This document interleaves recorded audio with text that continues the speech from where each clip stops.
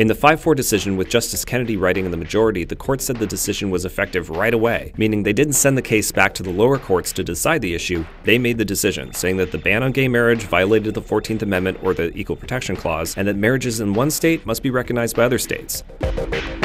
By taking gay marriage off the table, the Supreme Court gave conservatives and the GOP a push in the libertarian direction. Republicans and especially presidential candidates may use the court's rulings to drum up cash for their campaigns from their most socially conservative constituents, but it's not going to last. The more libertarian parts of the GOP will eventually take over, leaving guys like these in the dust. The decision didn't answer what will happen in the future for those that care about religious freedom. You know, those Christian wedding cake bakers who aren't keen on making anything for a gay wedding. In their dissent, Roberts and Alito said that religious people need to worry about this decision, and that these cases are bound to come up in the future. It's rare that all of the dissenters write their own dissent at the Supreme Court.